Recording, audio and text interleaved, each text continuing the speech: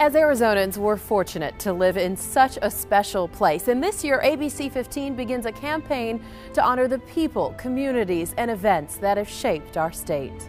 In honor of Arizona's 100th birthday in 2012, we begin our celebration of Arizona's centennial on the road with historical moments that bring you tales of conquistadors, Native Americans, pioneers, and outlaws, the gamblers and dreamers that took Arizona from a frontier territory to the frontiers of space.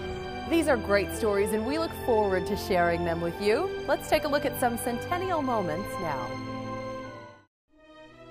In 1776, a small force of Spanish soldiers arrived here at the base of Sentinel Peak. They came north from the furthest reaches of New Spain for Crossing Crown to establish a foothold with the Pima Indians. Here, brick by brick, they built the Presidio. Jesuit priests called it San Cosme, to the Franciscans, San Agustin.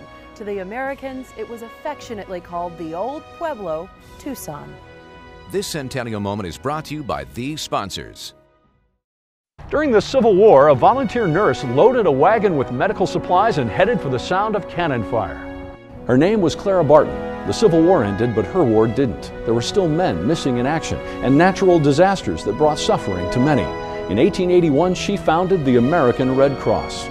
For over 90 years, through fires and natural disasters, Kansas Red Cross volunteers have been there for you. This volunteer moment is brought to you by Star Lumber.